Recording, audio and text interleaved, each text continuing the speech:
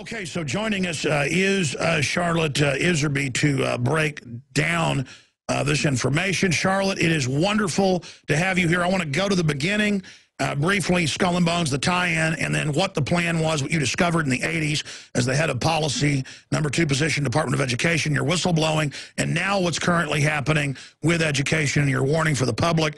But we salute you for your work, and thank you for reissuing a new book. Thank you so much. Well, thank you, Alex, and thank you, all of your audience, for your support, through the years.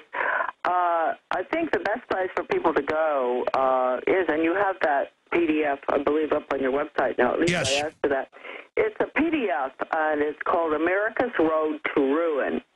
And there were two marvelous gals, researchers that I respect highly, very involved in the extraordinary research all of us have done on this, who heard that first video that was filmed on the river here, saw it, Alex's video, that those guys did a good job on, and it was in regard to education. But it really dealt with everything, right? I didn't deal so much with the order, and I will deal with that within about 2 minutes. But it dealt with my whole life since I went abroad when I was 21 years old. And it's beautifully done. It's a transcript. The gals transcribed that video, Alex.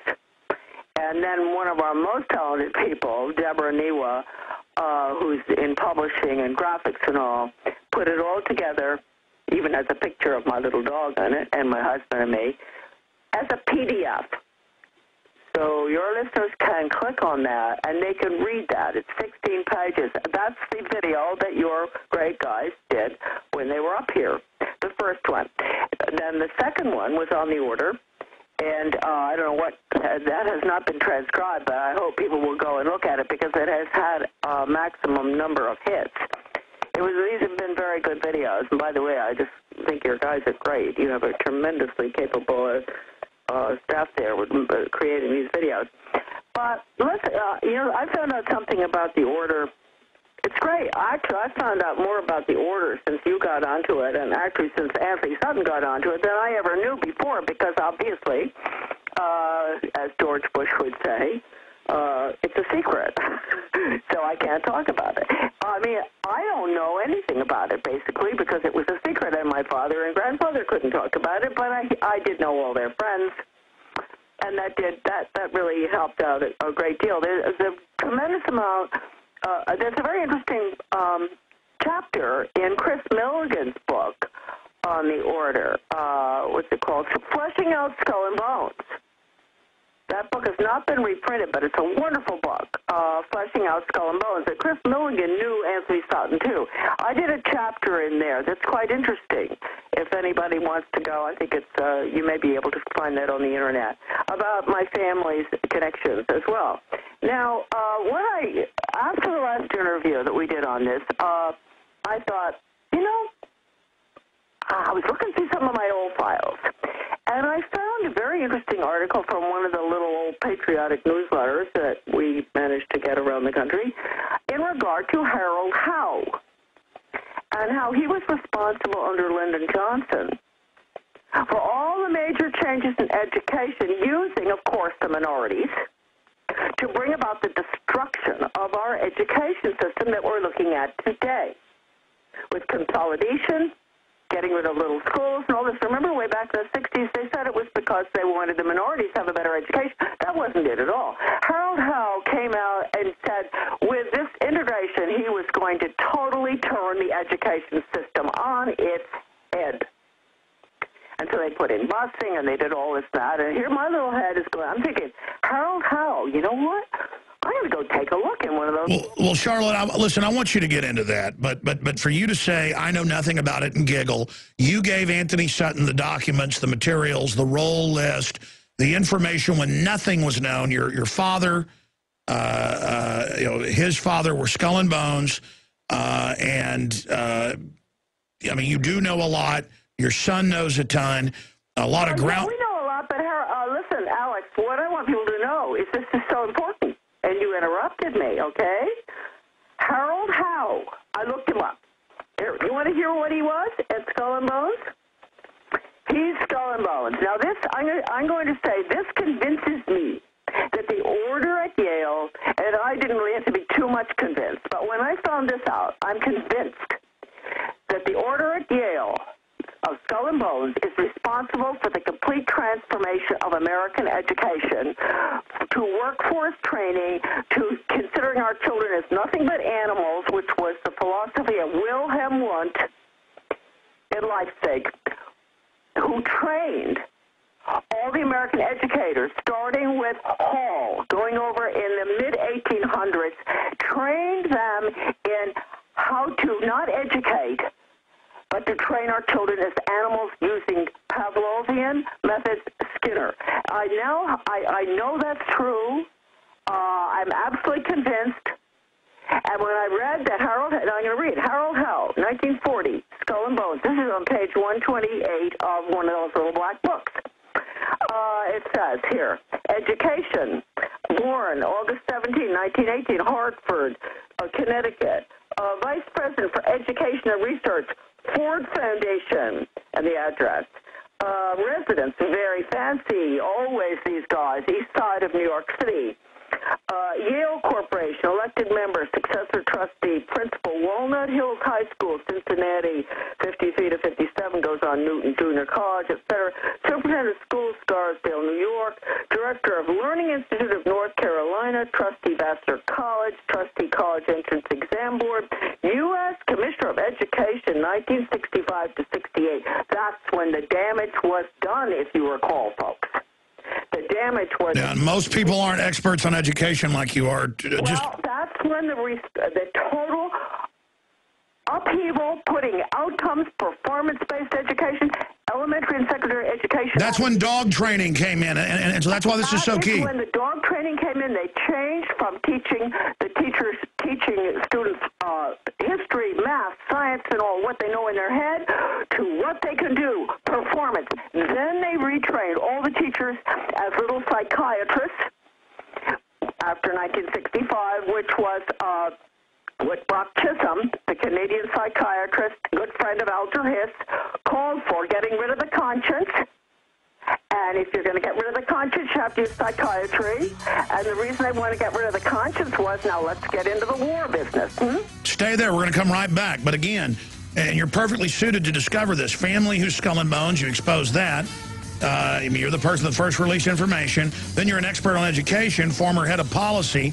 And then you learn, hiding in plain view, that was their real secret power.